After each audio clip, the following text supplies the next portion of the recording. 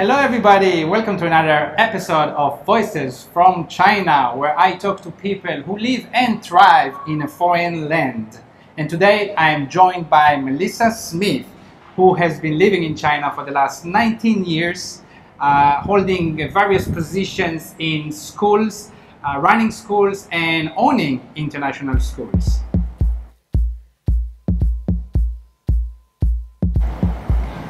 Hey Melissa. Hey. Let's take a walk at your so, school. Yeah, so welcome. First thing I want to ask you is about your title. Yeah. So your title is a founding family representative. Yeah. That's a bit odd. A little strange, yes. Yeah. What is it? Why? I think it encapsulates a little bit of what's different about us. Okay. Our school was actually started by a family. TLC International School. TLC. I'm not sure I mentioned the name. Yeah, okay. Ox-TLC. So it was started by our family, and so we really need a family member to always be walking the campus and just holding that mission and vision. So for now, that's me. Right, because the family is not here at the moment. The rest of your mom, dad, yeah. Right. And what do you need to do in this position? What's your daily tasks? So the general concept is just to kind of keep tabs on our mission, our vision, but then a lot of it is just filling gaps. Okay. Kind of like in a home, right? When the mom walks through the home, she can see the things that need to be done or haven't been done. And so I kind of just walk around and keep up with, hey, maybe we need to pay some attention to this, or maybe let's focus on this for a while. It's like a board member representative kind of thing, right? Yeah, so I'm chairman of our board now. Ah, okay. Too. So it gives me a way to walk the campus and know what's going on. Do you and then here I every bring day? it to the board. I come 3 days a week. 3 days a week, okay. And you have a different person to be a principal, right? Right. A different person. Right, so all of those titles that you're used to hearing, we have those. And then I just kind of oversee all of the leadership and keep up with the feel and the message. Now you said your family owns this school. We have a partner. That's why we're Ox-TLC now. Okay, so now you have a partner. Oxford, yeah, we have this partnership, so we share ownership, and we take care of the program. And then Oxford also partners with us with helping with a lot of local things, licensing, everything. Yeah, makes sense. So your family started this school, right? How does that happen? Usually Americans come to China, work as teachers, they may go back home, they may stay here for a long time, but not running a school that is not, let's say, a training center usually. This was also a training center first or something like that? In the beginning, yeah. It came out of families coming to us and just saying, we're looking for authentic education, you know, based on, everybody can say we focus on the whole child. Okay. But I think it's a little bit unusual for leaders like my mom and dad's age at that time, and they had been administrators in the US, to be living in China. Usually it's our generation, right? That's true, that's true. So it drew a little bit of attention, like, oh, we have they've 30, 40 years experience in education. So it was just 3 families. 3 families. 3 families came to my mom and dad and said, we really want this value-based education.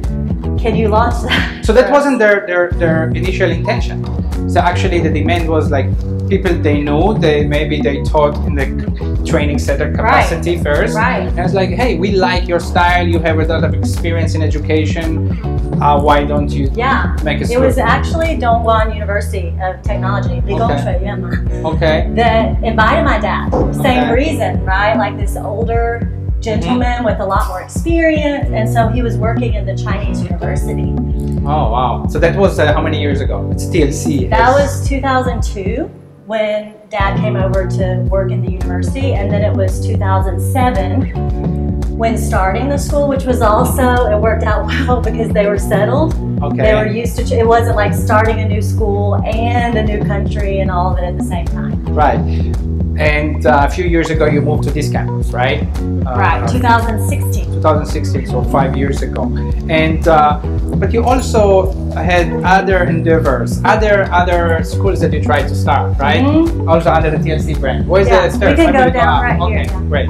So you had something in Shenzhen, Mission Hills. Yeah, we did. Also TLC brand. Yeah, and also too. Oh, we can go up actually. Okay, yeah, let's go up. And also there was a demand for this kind of education. Yeah, it's always a journey, right? Like an expat situation. Yeah. So we've done some consulting. My husband and I, when our children were still babies, we went out to Shenzhen and just kind of to give other international schools an idea of how to be more authentic to what you would find back home. But we always end up back home here. Right. Because to have the full freedom to do what we believe we have to do for it to be the quality, it's difficult then to always find that. Where are we going into now? We can go through here, and then this is the auditorium, and also we have our pop-up store. All right, so let's walk from there and take a look, and then we go down the other side, right? Yeah, sounds good. Stairs. So they're preparing for their assemblies because today's Friday. Oh, okay. So they put all their props up, and then they go in that door, and that leads to the stage. Okay, this is just high school? Or they the whole have school? Elementary in the morning, secondary in the afternoon, so they might actually be having they're having practice. Something now. Okay. All right. It's good to see it in action. Yeah. And they're having Mandarin assembly next Friday. All right. It's only once a year.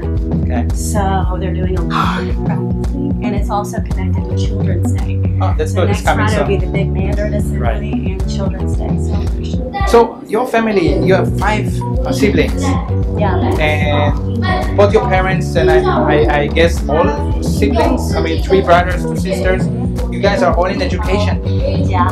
How does that happen? I mean, it's a family of educators. Yeah, I think my dad's story kind of set the stage for it because my dad was actually scouted to be a professional baseball player in high school. And he had a transition time in his life where he decided he really wanted to go more toward impacting youth. So he actually studied in university for youth outreach.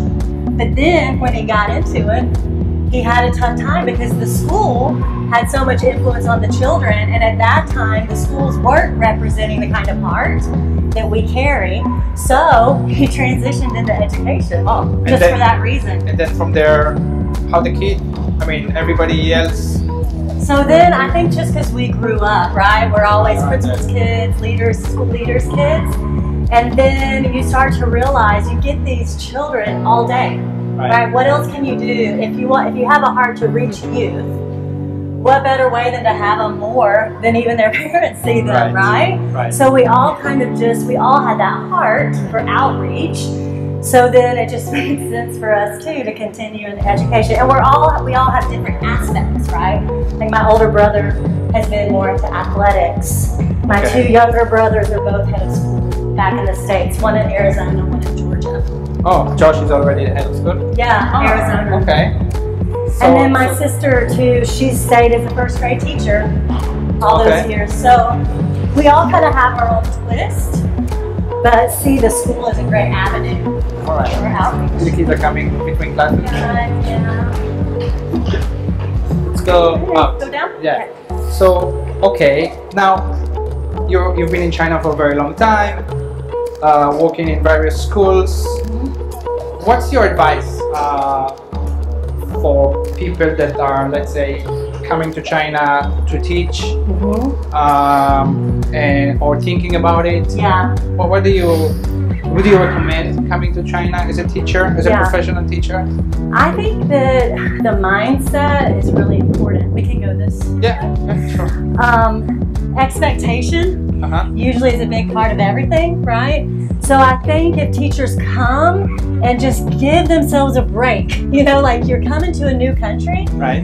I know at Ox-TLC we're wanting to bring qualified teachers, But to be an excellent teacher in your home country, you usually have kind of like an orderly, organized mindset, right? Mm-hmm. So to be thrown into a new country, I think it's important that teachers just give yourself a chance to adjust to this culture and country. Don't jump into everything year one. The 5 years we were out in Guilin, my husband and I, was just to give a place to teachers to relax, you know? We have to factor in how much culture shock plays in for teachers. Right, let's walk there. So, you've been here so long with your kids now. You have 2 kids that are born here, I guess, right? Mm-hmm. And are you planning to stay here for much longer? Do you miss America? Do you? It's funny because I've been here 19 years, right?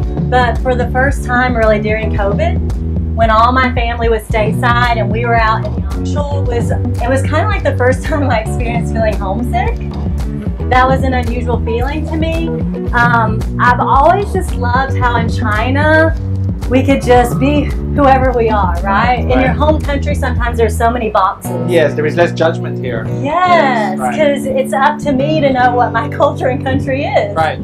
So there's a lot of freedom. And I think the wholeness concept that we have at Ox-TLC is very much in line with looking for what has life and freedom. You want to walk back to the basketball courts? Yeah, you want to say the basketball court? Let's just walk there and we can finish up there. So you think you may stay here for much longer? I see myself with my 2 kids are here now. Yeah, I see them graduating at Ox-TLC. I see them, and they talk about like bringing my grandkids to see me in Yangshuo. My mindset definitely is that Yangshuo was another chapter that you have, right? TLC kind of a smaller retreat house in Yangshuo, which is a beautiful place to live in, right? Yeah. So this is your basketball court. Yeah.